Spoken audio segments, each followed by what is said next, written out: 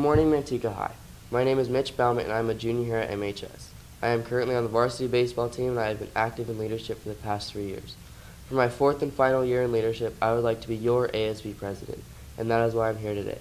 I am a committed student athlete, and as president, I will dedicate myself to making the 2015-2016 school year the best. I am confident I can be the leader you all deserve. I have been an honor roll all 5 semesters. I have earned both my leadership and academic letter, and I received Best Helper Award. I even won the Best Ginger Award. And currently, I am serving as the Audio-Visual Commissioner to make sure our rallies run smoothly. As president, I hope to get more people involved with sports, clubs, rallies, and everything else happening around campus.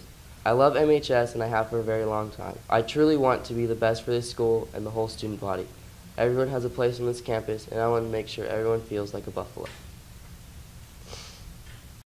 Hi, my name's Katie Indervidson. I'm running for ASB president because I have some great ideas for Manteca High next year.